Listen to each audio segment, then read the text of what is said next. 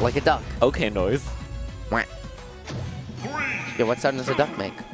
Quack. Yeah. Or wah wah. This matchup, though, right, still, you know, offers a lot of the same questions. How does Sonic find his way around? How does Duck Hunt Dog get back on stage? Say, the other, but in order to find your way around Duck Hunt's zone of control, Swiss, you gotta set it up first. And sometimes Sonic just will choose not to let you do so. And exactly, the question is, what does Duck Hunt do then? Fawn is going to attempt to answer that question and solve what many think is impossible. So I think what Fawn is going to really capitalize on in this matchup, and it's something that Steven8er has been failing to do this entire bracket, is doing those spin dash cancels. Agreed. Yeah. Like, if he can't do that, if he's just going to go in with those spin attacks every single time, easy pickings. Yep. As you mentioned, Steven8er, it's not just with the spin dashes too, but it's also when he throws on something like further, right? He just held full in. No drifting back, even there. He's not going to reset the ledge. He is full committing to his choices every single time. He's full sending the aggression. He's full sending the commitments, and every single time. And things like that extra back air are giving Fawn these extra openings. She is capitalizing, but even still, Swiss, it's gonna be Steven8er with the first stock. Oh, he can bounce with the ball. There we go. At least that. All right, we're starting to see maybe some more cancels here into that down air. And we're starting to see some more air control here as well. On down the whole stock. Did you see that positioning? Finding the tipper back air, sends out the can, hits it back towards you to cover you while you're throwing out the clay pigeon.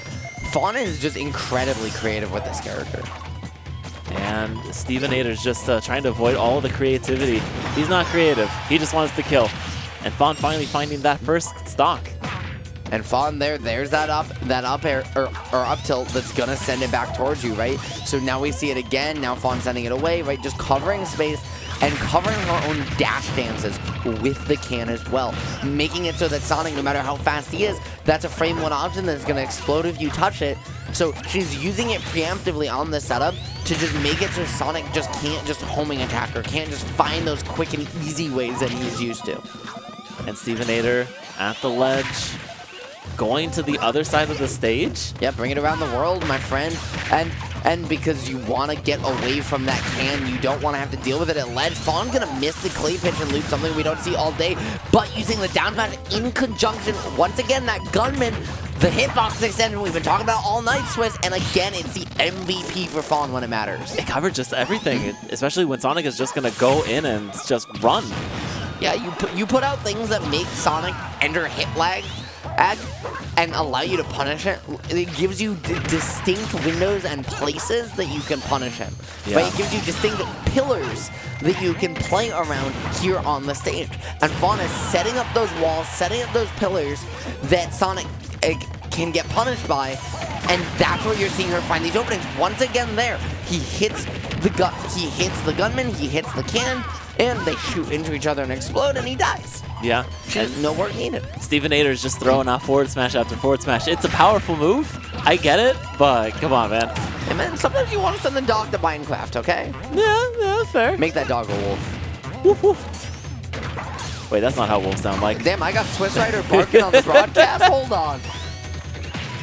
All right, well, I'm barking over here for these wonderful sets. And we see Fawn finally... I just like Smash Brothers, okay? Same here, my friend. Same here. Here, as one more stock and a dog that we are all cheering for. Or, folks, this Fawn Duck Hunt coming in. The pressure is mounting. Can she continue this run? Keep it going. And she has the lead here against Steven8er, racking up the damage. But as we've seen time and time again, all it takes is that one good hit. Duck Hunt can struggle to kill, but not gonna when you land the tipper back air.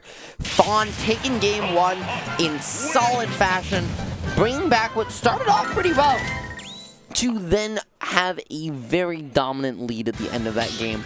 Whoa. What do you think we're going to see in game number 2, Swiss? Game number 2. And what do you think about game number 1? Well, game number 1... I don't want to take it away from you. No. I was thinking about that. I'm like, I don't think that was very decisive. I think it was a much closer game. I agree, but also at some point we have to refer to the stock count. Yeah. And a 2-stock victory is a pretty decisive one. No. They were at long stock. Were they? Yeah. They just didn't take any damage. Okay, it was a JV2. It was a JV2, but we take those. That's still pretty decisive. That's fair. That's fair. Speaking Oh my of god. decisive, Okay, you know what? That's a decisive stock. Holy 0 to moly. death. Steven, why did you go back? Steven, choose another stage. Yeah, Fawn figured something out mentally between game 1 and 2 because we didn't see anything like this to start things off. I think they figured out what all gamers have already figured out a long time ago. You don't respect Sonic. You just go in. You're right. He hasn't made a good game since 2005. Why That's would we right. respect him? The good one that's coming out for Apple Arcade. Why is it coming out for Apple Arcade? Because since when has Sega made sense? Sega and good decisions. Enemies for life. Well, Jesus. yeah, why do you think Nintendo and Sega are friends now? Listen, Nintendo makes good games at least. Well, but the business decisions is a whole nother question. What do they have other than Yakuza? Yakuza for Smash, please.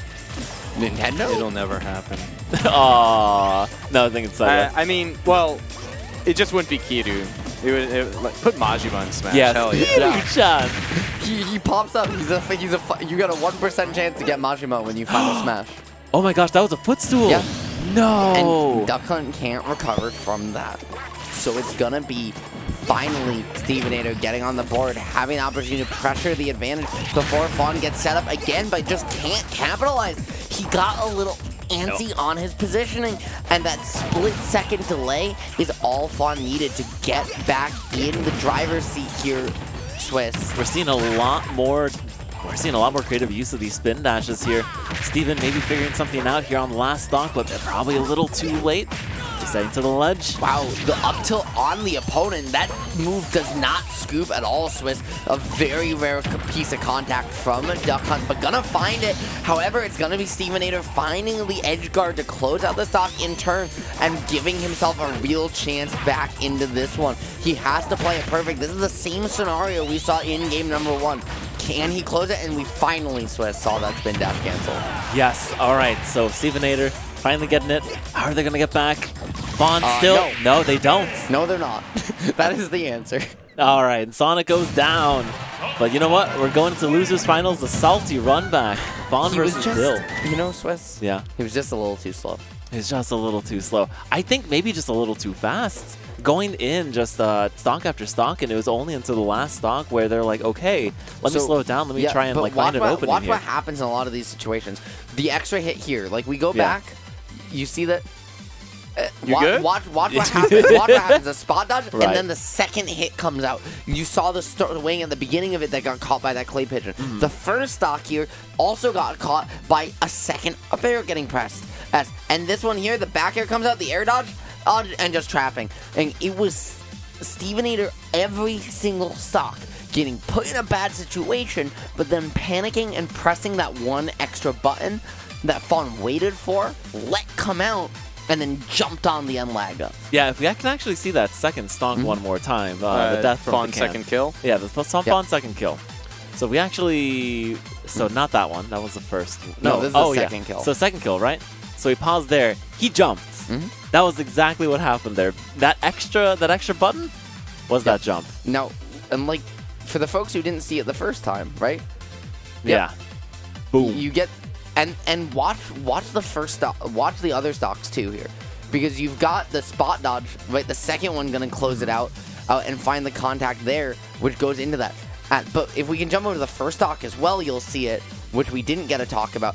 Beautiful waveland, but then gets put in the situation, gets hit by the ping, but not the can, gets out of it, and you watch the magnifying glass, swings in an up air, and it's still in the end lag when it gets caught. Right? Every stock, 3 for 3, was just Steven8er pushing that one extra button and disadvantage, swinging it ghosts, if you will. And Fawn has seen it all before.